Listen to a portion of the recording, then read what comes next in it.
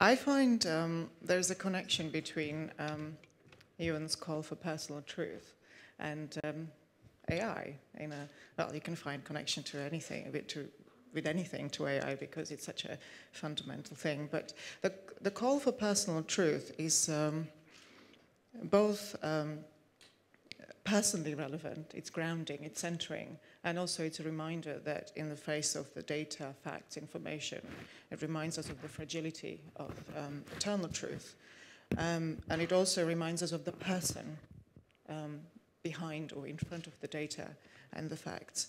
I think the problem, my background, what I do in London is quantified self. It's one of the movements that deals with personal data, and people, I have spoken at State of the Net about this before.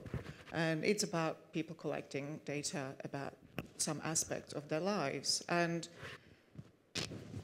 I find it fascinating that of all the technologies that we have, increasingly more personal, we don't really own our data. Our data is becoming more and more aggregated in the cloud somewhere.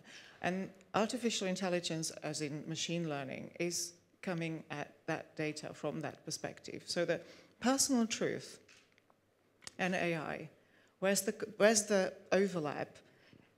Personal truth is useful. It's extraordinarily important, but it doesn't. It starts breaking down when it comes to making decisions, when it actually has the practical thing, because it runs against somebody else's personal truth. And that's why we have right and wrong and moral codices that tell us how to decide, and then we are back to the aggregate level. We're back to something more than the individual. Artificial intelligence is about making decisions. That is what it comes down to. The fascinating research that we're seeing, it all comes down to the fact that AI is much better at analyzing and understanding data, drawing conclusions and making decisions based on that.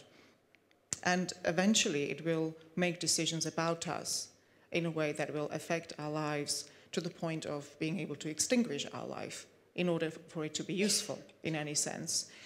So what's the vantage point? What's from which we look at these things? And I think the personal truth hides that vantage point, which is from the point of the individual.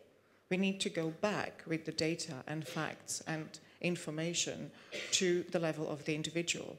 So from the quantified self perspective, which is not really a whole one, it's just a little corner of it, why can't we have algorithms of our own? Why do we look at aggregate data, big data, apply fantastically sophisticated and advanced techniques? That's going to happen anyway. But I would like to see personal algorithms, our own AI butlers, helpers. And that is, so every time I get confused and overwhelmed, so far it's worked for me, I snap back to the individual perspective. What does it look like from where I am standing? And that is not narcissistic, it's not self-centered. I think it's a foundational point that will then allow us to build to a much bigger point of society, culture, whatever we want. So it's a bit longer than I intended, but let's have at it. Well, I mean, it's interesting, because when I described it as personal truth, I was trying not to, I didn't mean individualized or subjective in the sense that I think that implied. But in our ability to make decisions does come down to us reaching a point of having whatever modest agency we do and making a decision as to what to do with that. Now, I agree. Well, I swing wildly. I mean, sometimes I think that I would trust some cleverly written algorithms over experts in increasing circumstances. Yeah. I think it's a much better foundational point than... And I think patterns of individually... I think assistive technologies are really interesting. So number crunching that will help me rather than make decisions for me, I think are interesting. While you were describing that scenario, I was thinking of Kevin Kelly's book, which is called What Technology Wants. And he postulates the idea that with heuristic technologies that are learning faster than we are, printers that can already print themselves, our ability to print biological parts of animals or whatever, that technology is on its own evolutionary path. And that if we are, as some people have suggested, simply carriers for DNA, what do we get what do we do when we get to the point when DNA reckons that technology is a better bet than we are and jumps ship, and we're just this dead meat that's left? Now, that's a clearly extreme scenario, but we're sort of it probably happened. Playing with it, yeah.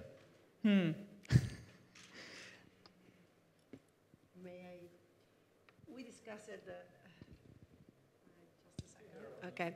We discussed about that at coffee time, and I want to be pragmatic. This kind of network, though, this kind of artificial intelligence is just only a parameter tuning. Like if you use a washing machine and you put wrong parameters, your t-shirt becomes red instead of blue. So the problem is exactly the same. I think that I'm sure that in a few years, every one of us will have a special additional brain. Is something that we call human augmentation. If you look at the Gartner HIP cycle, the human augmentation point is very close to the top of that. So in the next future, probably many of us will have in the smartphone a neural network that is able to remember better to do something for your own data. And this would be correctly something that we can do, because also every one of us produce big data every day. We think, we use, we touch something, we remember something. But at the same time, of course, if we give wrong data to a system, of course the result will be not ethical, not correct, and everything. I'm sure, I'm very optimistic of the fact that the future will be from one side that problem or that opportunity of global intelligence, enormous network of data connected together, and probably in the hand of few people, or probably in the hand of government and or many other, and the other part, personal intelligence. I think it's worth pointing out, I might have sort of overstated things. When I meant AI will eventually, well, in order for it to be useful to us and free us from drudgery and all sorts of things, it will have to be able to kill us. And I don't mean in a kind of iRobot way, in terms of going crazy or getting cut loose. It's just simply that there are always situations where either the situation has no positive decision, there's no just damn if you do, damn if you don't. And we as humans haven't really solved that problem either. And we sort of fudge, we get along, we sort of accept intuitively and instinctively decisions. We have courts, we have all sorts of ways of dealing with those dilemmas. Sometimes we don't. We just live with the tension and the pain that comes from that. When a machine starts making decisions like that, I don't think we are ready for it. So the idea is that we are mindful of those kind of parameters that we put in, as you point correctly. It is the same principle. It's not some sort of black magic. It might be black box, but not black magic. And so we start thinking about it now, so we don't get caught up later on and actually unnecessarily discredit AI when it's a positive thing. I don't know, I completely agree with you, so there is nothing to say. Starting from my first picture, I say that my cat is intelligent, but I don't know if my cat has an ethic that is similar to mine ethic. So we cannot ask to a dog to have our sense of the humanity, or probably has other rules. And if we are able to teach, to train this system to have our rules, probably they will work as we want. If we don't, of course not. Yeah, no, well, I just have, well, my issue is I'm not so interested in me, to be honest, and in measuring what it could be doing for me. But I think, what can we do in terms of what kind of input we can put to actually lower the gaps that you have in a collective, in a community, right? So where you can actually use this kind of system to really improve a collective well-being, not so much an individual one. So, and that's where I have a problem, which I have no. How would you go about that? What? Exactly. I really don't know how I'd go by that. But talking about the input you put, like from a cultural point of view, I am interested in the community development, not so much in my personal way of solving a problem, right?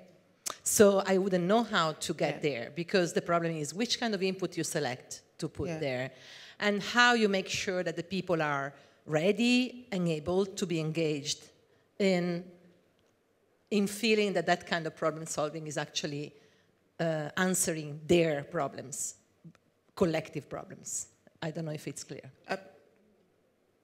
Okay, this is going to sound strange, but what is a collective problem? I mean, component parts of a community is a human being, is an individual. Yeah. And, okay, there are many schools of thought about what community and society is, but for me, my personal truth, is that it's an emergent property of individuals interacting and behaving in a certain manner. So a collective problem is a bit of a misnomer in my book, because it is an emergent property of individual problems. But isn't that just the issue that, you know, I often write about the ideology of algorithms. There's no such thing as a neutral, apolitical algorithm. Whoever writes it has a context, has a worldview, and if you wrote it, you might have a different set of priorities in the algorithm than somebody else who's got a different philosophical worldview. And I think that's one of the things we're sort of stumbling into. I mean, it was interesting listening to Lilian this morning, that I think she's right, that we are sort of allowing Silicon Valley, with its particular worldview and perspective, to have disproportionate influence over how the community, or whatever we define it as, operates. And we're sort of sleepwalking into that, you know? Yeah, I agree completely. Yeah. Yeah, I'm not saying, I mean, obviously, it really depends on whatever, your social culture, your, you know, where you come from and all of that. What I'm saying is, in terms of interest for me, the application, the interest is if we can find a way to engage, let's say, different expectation, inputs, way of thinking, in order to find a solution to a problem which will affect a community. For example, how to improve local environment. Let's say local. I'm not even talking about global also, because it's pretty obvious in what I say that if you talk global, then it becomes very difficult. But I find it very difficult at the moment even to find what is called the common good, right? To define that and to get some sort of tools and application that can actually improve the common good, not so much the individual good. So that's really my issue there. What kind of inputs should you put in order to be able to improve the common good? Which I have no answer for, really. Yeah. It's not a technology point. It's not a technology problem. Not only. No. I would like to explain that now is not a technology problem.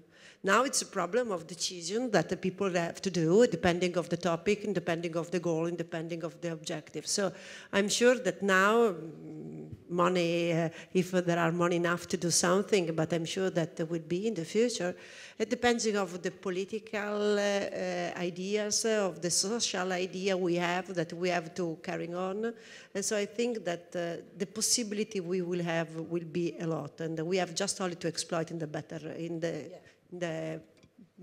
better manner. So this is something. But equally, when we were chatting earlier, you were saying there are already examples of technologists having to make decisions that will have impact beyond simply technology, but they don't have support, I guess, in order to make those decisions better. Yeah, it depends on what do you think about the word decisions. Because I think that now the system can help you to take part of the decision, to support your classification, to understand something about data. Like, for instance, this morning or yesterday you discussed about data analysis in the wild and so on. So these are new techniques that can be used as a support of decision.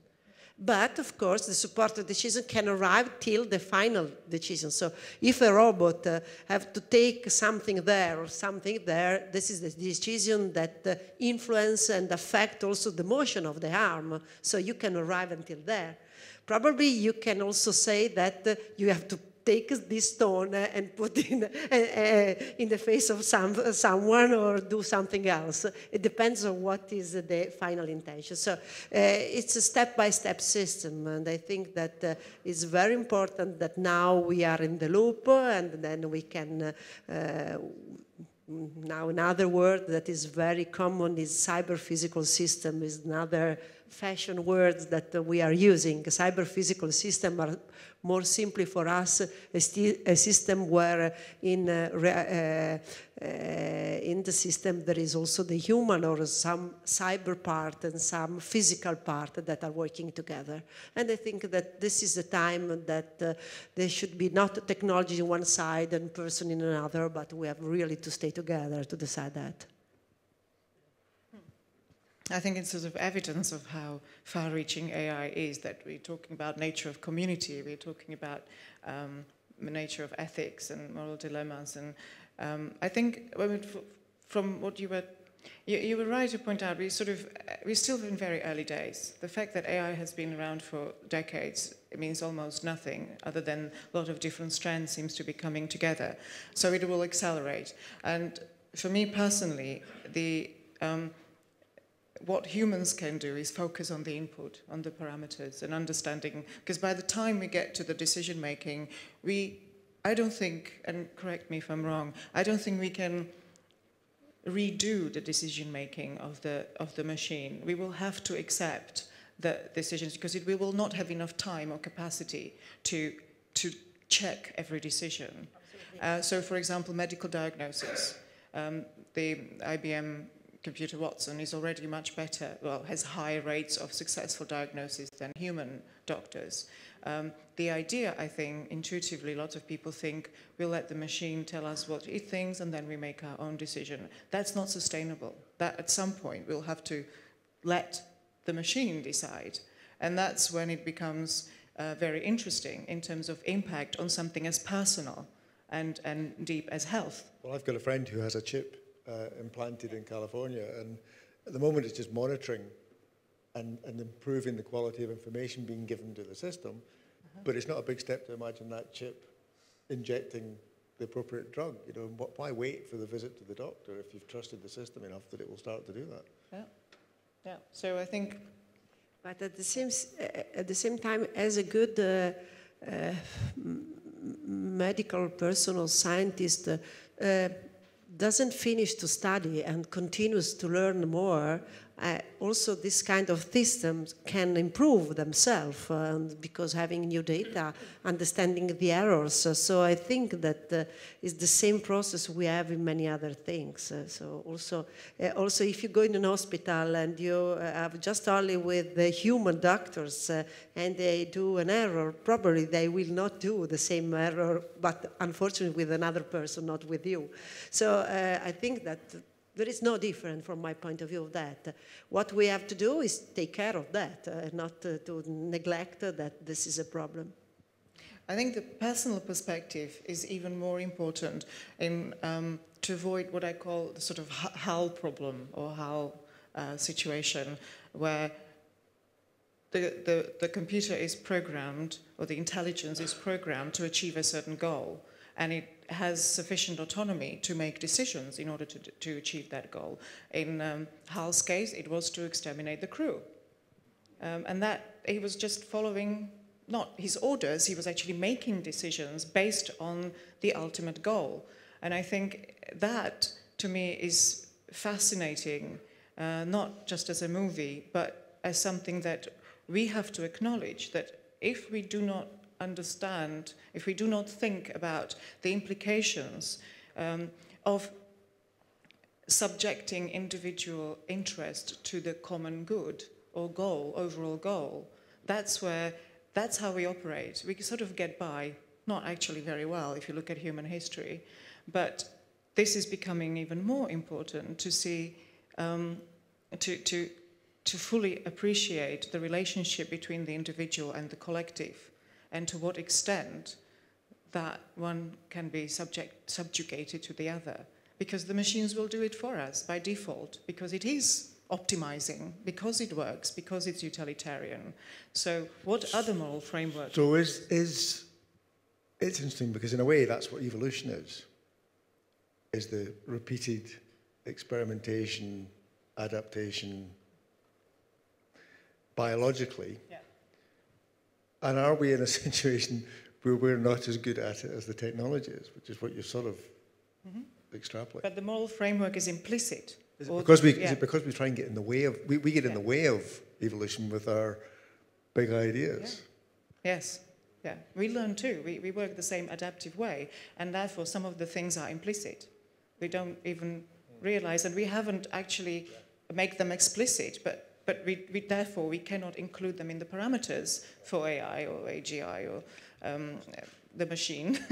So I think that, to me, that's something we can do as humans. It's a very different kind of pursuit from algorithms and the technology, which is going to happen anyway. But that to me, is something we can do before our robot overlords take over. I'm just thinking, this is the last panel in the conference. We better end up on an optimistic note. No. I think AI is fantastic. I want AI to bring post-scarcity. You know, we don't have to work, we just sit and talk. I just want to add something. We discuss about that, but really for us, it's just natural. Probably most of you have an iPhone, and Siri is fantastic. Siri understands your language, understand what, not only Siri, it's the same in Google or the same Cortana in Microsoft, and probably is better. But so the natural language processing, understanding the voice, understanding it's just something that is working, and nobody of us are caring. If the system doesn't understand you, you say him stupid. How many of us probably taking the phone and say, you are not able to understand, you are stupid. So we use exactly the same word we use with humans. So I don't think that we are so far of that kind of things. Probably I'm really biased of the fact that I use the system and computer in all my day, but I think that we know that it's something different. It's completely different to stay with the person and stay with the software. It's completely different to spend all the day in Facebook or spend all the day with friends. But we cannot say to our son, our daughter, that this is not a kind of friends. It's another thing. So we have to deal with and to stay with them because this is now the life, I think. Is it a bit like the fact that we still want pilots to be sitting at the front of the plane, but we're still nervous about control, and I'm less afraid of things that I feel, even if I don't have control over, I feel as if I can do something. Yeah. I'm less afraid of that than of something that just seems completely out of my... It's why terrorism is so effective, because I can't do anything about it, and that's what really scares me. It is scary, but actually, I think it will become more scary. Right now, I think we could look at things that in everyday life use AI, and it's not that great, actually. I mean, I'm told, like, I was just the other day, I was looking at Google News thinking, why can't it just learn from how I'm using it? It's really annoying having to, and we spend, I don't know, I mean, I have several applications that I sort of train and keep correcting it, and it just doesn't learn. So right now, I don't think we have much to be scared about, but your point is absolutely valid, because it will happen. Then what? But what do we, I mean, the truth is, we have control systems that we don't understand already. But we hope someone somewhere understands them. I think that's the point. With AI, I think there will be nobody who will fully understand what's going on. Now, does it matter? Who knows? Is it better having Trump in charge or some machine that... Yeah, but that's the point, I think. It's depending on who owns the system, how open they are, how transparent is the entire process, how involved and engaged are the people in defining, for example, what goes into the system. Because I'm thinking again, I mean, I know it's much less impacting now thinking back, but like the biotechnology revolution, when it was brought forward, was supposed to be something extremely impacting, right? And it has been, absolutely. But the fact that a big part of that has been completely privatized and completely brought into a field which has no public interest, I always go back there, but really, it has kind of lowered the impact that it could have had, for example, on public health. So yeah, I do think there is a lot of the process of governance of the technology that makes a difference in what kind of future it will develop and how relevant it will really be, our relationship between the technology and us. In a way, I wouldn't be too scared, because the kind of AI we have now is not going to go sentient. I mean, the whole point is that the parameters that we put in, is the scariest bit, is not understanding connection between the outcome and what we put in fully. I think if AI goes sentient, it's going to be a different kind of AI. That's just my private opinion. I mean, it'll be a different evolutionary curve. I may be wrong, but that's what seems to me. So that's a different conversation we can have when that happens.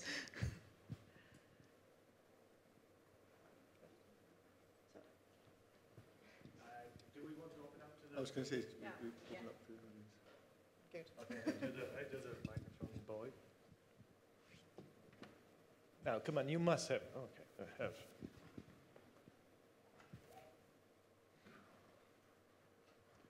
Of course, it's a stupid question.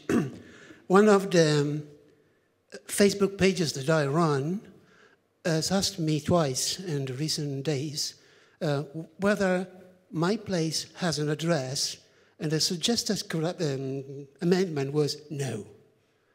And I had to put something against the fact that that correction was wrong.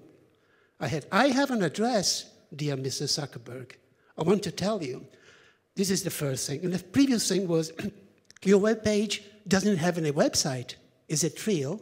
I said, no, of course. But twice, something artificial suggested wrong facts to me. If I hadn't done something, the World Wide Web would have known that my website didn't exist and my places didn't exist. Is this artificial intelligence or is private property?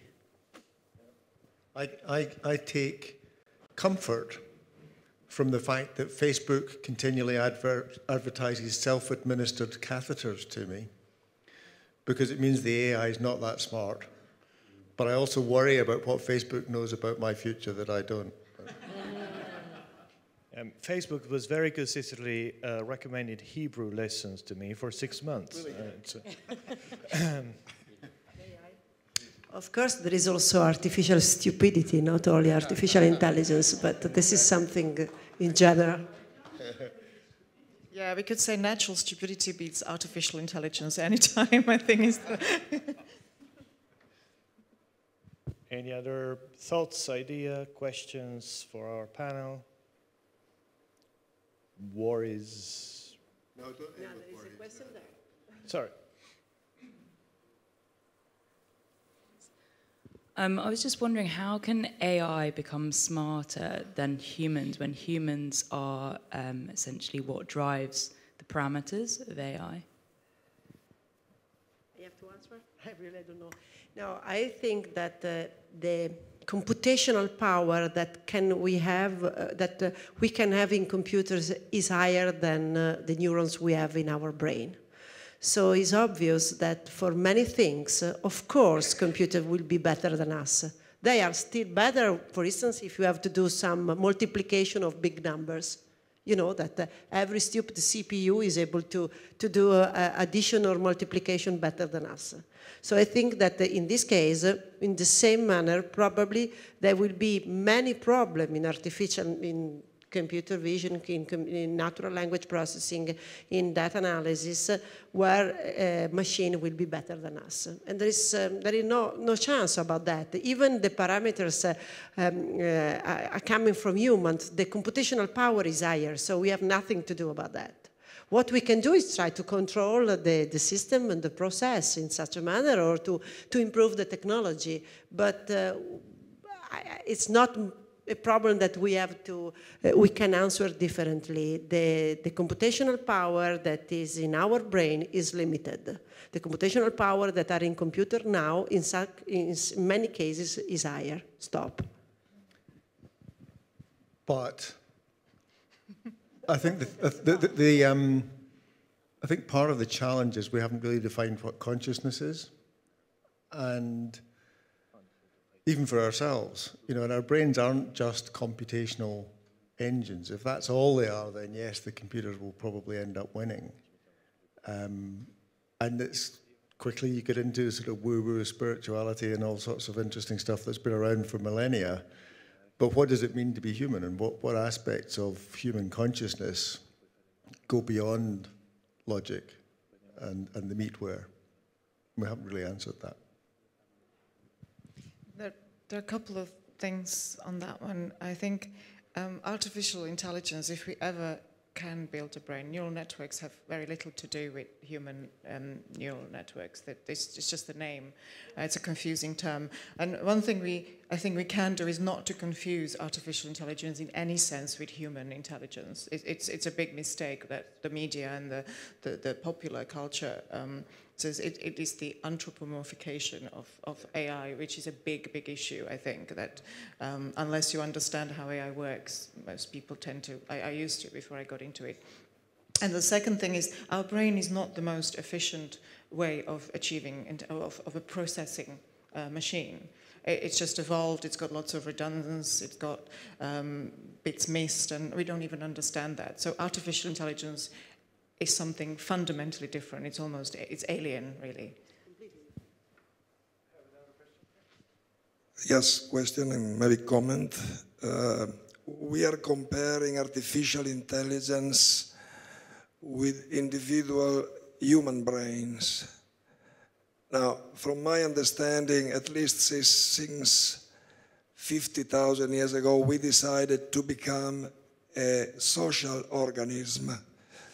And in becoming a social organism, we decided to share the brains of larger and larger groups of humans. Now, with the internet, that obviously is helping, but we are acting as a social organisms. Also, termites in the old days were not a social organism, then they became a social organism. The same happened to humans. Now, I think in the whole debate we have in the last 2 days, this part was a bit absent. And also, the part related to the interaction between then the individual brains of these social organisms and the artificial intelligence must be taken into account, because, the brain with those neurons that you are mentioning, as you know, is a very plastic device, and it changes according to the tools that you use. If you start speaking language, or if you start writing things, or if you start using internet, your brain will adapt.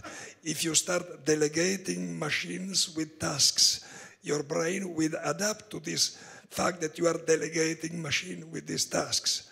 So I think we need to factor in these parameters. Probably that means that we have to broaden the debate from the knowledge that we have in this room to the knowledge appearing in people studying complex systems, networks, neurosystems, and so on. So if you have a comment on this dimension, please. Yeah, I mean, because this is Dave Snowden, who has spoken here before, and I tussle all the time on the internet, because Dave mistakenly thinks I'm into social atomism, that I think the individual is the most important part in the system. I don't. I actually agree with him, because I think it's the complex networks that we as individuals are part of that is so important. We can't let those systems down by not effectively operating as thoughtful individuals. But I worry people sometimes by saying I've blogged for so long, for so much of the time, that it feels like some of my synapses fire outside my skull and some of them inside. So my thinking, if you like, I feel happens in a social context. So it's quite the opposite of that social atomism. I completely agree with you that part of the fact that the name artificial intelligence sometimes is misleading, because we are just only thinking about software and systems that have more power than probably 10 years ago, and is able to do a lot of things. But the use of this kind of artificial brain, if you want to call it in this manner, and internet make connection between them and between biological system, between person, but also between environment, because we don't forget the mythical Internet of Things. So this kind of system can interact with the environment, with the building, with everything. And so I'm sure that in the next future also this kind of interaction will be so important. not only the human can give the parameters, but also, for instance, the world that is around. And exactly in the same manner, we become social person, and we start to not to live alone, but to have any action thinking about which can be the interaction with the other. I'm completely sure that also the software will be flexible and adaptable of the system, and they decide to do different things, and depending of the environment, depending of the time, depending of the age, depending of their volunteer, because also we didn't talk about the emotion, but we can also teach to a system to become boring or to become tired, to become older. So it's something that can be in such a manner learned by example or by rules. So I think that this is one of the topics that in future will be more and more important, to how to put together this kind of things that can be connected very easily. Yes, that was answered. I would just make 2 points. We are complex adaptive systems, and at the physiological level, we have the limbic brain, which all mammals have, and that allows a certain connection that's without necessarily verbal communication. So it's a question of, just because connections exist doesn't mean we emerge as a hive mind. Maybe we will, I don't know, but that's not that I don't think is a necessary conclusion. And the second minor point is that there are lots of terms swirling around this topic: brain, mind, consciousness, sentience, intelligence. They're not interchangeable. It's a kind of note that they all contain different things, and I think it makes sense to have clarity about what those terms are, or at least, I don't think we get clarity, I think to at least realize that they contain different meanings and cover different topics. I won't even go there, but it's just occurred to me, because mind is something else to brain, to intelligence. Brain is the hardware, so like that is in such a manner we can use that. Yeah, hi. Might sound like a cliche question, but nevertheless, to all the panelists, do you think AI will take us to singularity, and what is your prediction when this might happen? Will AI take us to the singularity? And if so, when? I don't know. I don't know. I don't know the answer. Okay, nobody knows. I mean, it's... I probably can. I can answer as you can. So this is something that is very difficult for us to understand what will happen in the future. I can tell you what's happened in the next 5 years from the technological point of view, but it's very, very, very difficult to understand how much, for instance, will be the impact of what we are doing now in the society, because there are so many factors that put together. So probably there will be also one problem that is very important now is that most of the research in this area has been done by private companies. And we are working at university, but the power of the people at university is not so high like the power and the capability that the big companies have. So there are so many things that you have to put together that is important. I'm not looking for a rational answer. I'm looking for a philosophical, emotional answer. I'm an engineer, so you have to do that. So philosophically, well, I don't know what this is philosophically, but because we don't know where the future is going to take us, and we don't like being out of control or not having control over things, well, some of us don't, and so I think it makes sense to focus on things we can control, which is things like clarity about what we are doing on our side, what we can do, regardless almost what the future brings. Ultimately, if the machines will become sentient and more intelligent than us, all we can do is just pray that they'll keep us as pets. We can also keep organizing State of the Net every year, so we can kind of keep track of this. We don't get sign blinded. Yeah. I do sometimes think we have an inflated sense of our own importance. It's like when we worry about the planet's fine, it's us that are screwed. Okay, I guess that our time is almost over. We have probably time for one last question, if there is any. Okay, in this case, thank you very much to this amazing panel.